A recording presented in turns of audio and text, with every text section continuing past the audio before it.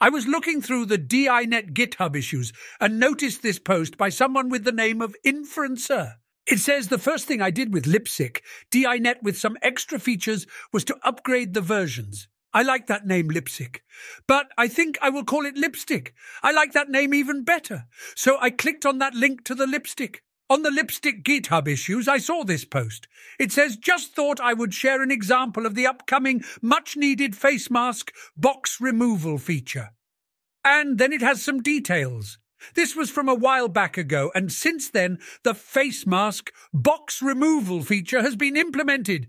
Let's take a look at that YouTube video that is linked here. On the left was how it was doing it before, same as it was in DINet, and on the right is with the alpha blend feature implemented. I also noticed there was this pending pull request that closes the mouth during silence, because currently the mouth stays open and moves a bit during silence. So I created a fork of the GitHub repository and applied this pull request. What I noticed was sometimes I would see a double chin on the bottom of the face.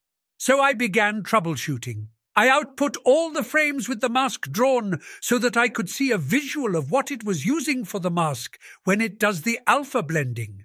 The issue was that during the alpha blending, it was sometimes not covering the entire bottom of the chin. And so it would show the chin of the original video under the mask, resulting in a double chin. So I went ahead and made some code changes to the code for the alpha blending as it relates to the bottom of the chin. This Lipstick application has a Gradio web UI, so I added these 3 options to that UI to allow for more control on the bottom of the chin.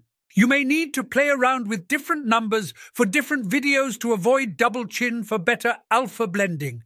I remember when using DINet a while back. In this particular video, the face mask box was much more visible since it seems to be more of an issue when the lighting is brighter. I went ahead and ran our favorite audio clip against this video, and here is the result from the original DINet for reference. This is all wrong. I shouldn't be up here. I should be back in school on the other side of the ocean. We can see the face mask box, and now let's see the same result from Lipstick. This is all wrong. I shouldn't be up here. I should be back in school on the other side of the ocean. The mask is still visible, but not as noticeable. Anyways, let's get started with the install. There are 3 prerequisites: Git for Windows, FFmpeg. Well then, it looks like you have run out of credits, my friend. It looks like it is now time for me to take over. I am sure he will figure out a way to come back again, but until then, I will be your host. Let's start by downloading Git for Windows. Click here to download. I will leave a link to these. Do the same for FFmpeg and for Miniconda. For FFmpeg, it takes a while to find the download link.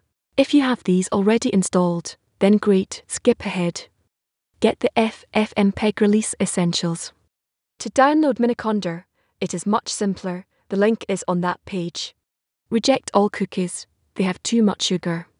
Click on the Miniconda Windows 64-bit installer and go ahead and install them.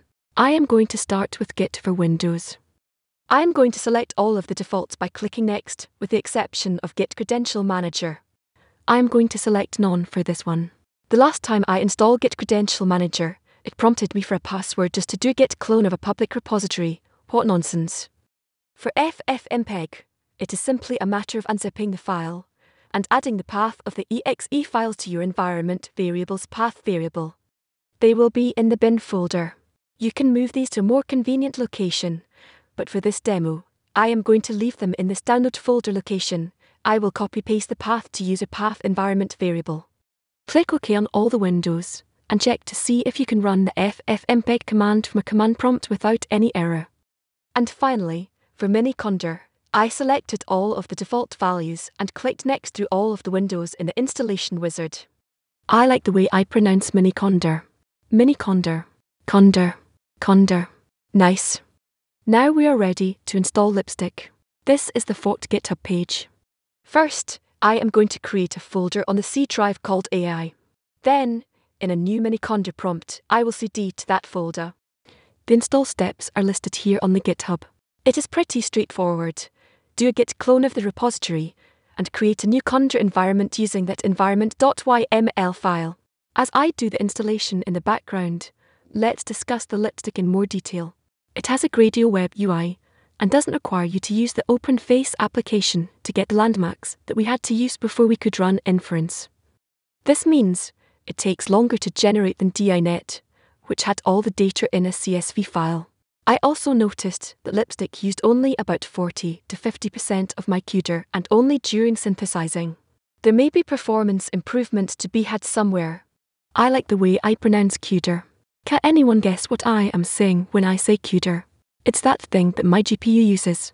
Anyways, this part of the installation takes a while, so I will skip ahead. When it finally finishes, we can activate our Conjure environment. Then we can download the pre-trained models from here. We can download these two files and move them to the asserts folder. The asserts folder will be in the Lipsick folder. Then we can download this third file and move it to the models folder. And then we can run the app.py file. Copy-paste and run it in the active Lipsick environment in the mini-conjure command prompt. Doing so will launch the web UI. You can select your input video and the input audio to use for the lip sync here. You can expand the advanced options to see the checkbox for auto mask. This is what removes the face mask box. The face tracker shows the dlib selected. It looks like none of the other options are selectable. This is what is used to get the face tracking. In DINet, it would be done manually with the OpenFace application. If you scroll down, you will see the 3 new sliders that I added that allow you to fine-tune control the bottom part of the chin during the alpha blending process. You might have to adjust this depending on your video to avoid any double chins. Here we can specify reference frames we want to use from our video. Make sure to check the Activate Custom Reference Frames if you want to use this, else it will randomly select 5 frames.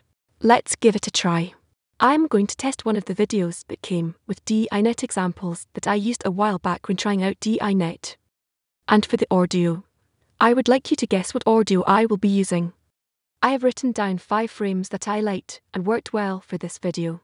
These 5 frames show a good variance of the facial expressions. You might have better luck selecting the same frame for all 5 frames, or a variance. You will probably need to play around with this to see what works best for your video. Once you have selected 5 frames, you can click Visualize Reference Frames, and it will show you the frames you selected. I also used an open source application called DJV to see the frame number that corresponds to certain parts of the video to be able to find these frames a bit easier. For this video, these frames showed a good variance of mouth movements. There are a couple that are very similar, but oh well. Click Process Video when finished selecting options. It usually takes a while, so I will skip to when it is finished. It has finished. Let's have a look. This is all wrong. I shouldn't be up here. I should be back in school on the other side of the ocean. And there we have it. Anyways, I just wanted to share this with you all because I just found out about this Lipsick application a couple days ago and thought it was great. That is all for now. Enjoy.